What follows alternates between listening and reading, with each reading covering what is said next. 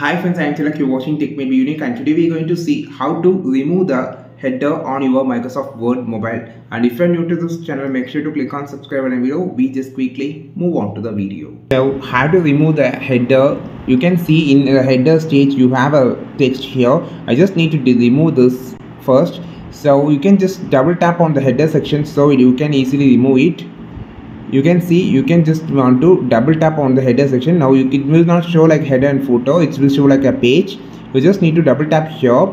Otherwise you just need to click on this arrow section and just click on this insert option. Just going to the insert and footer first, header and footer first, and click on the header and footer. Now you can see the header and footer will be open. Now just click on this header option and you can just delete everything in the header portion. So this is how you just remove, and double tap on the center. So now you can see the header text has been removed. This is how you just remove the header on your Microsoft Word mobile. I think this video helped you a lot. Like this video, share this video, subscribe this channel. We will meet on next video with a super valuable content. This is Tilak signing off from Tech Made Be Unique. Have a wonderful day.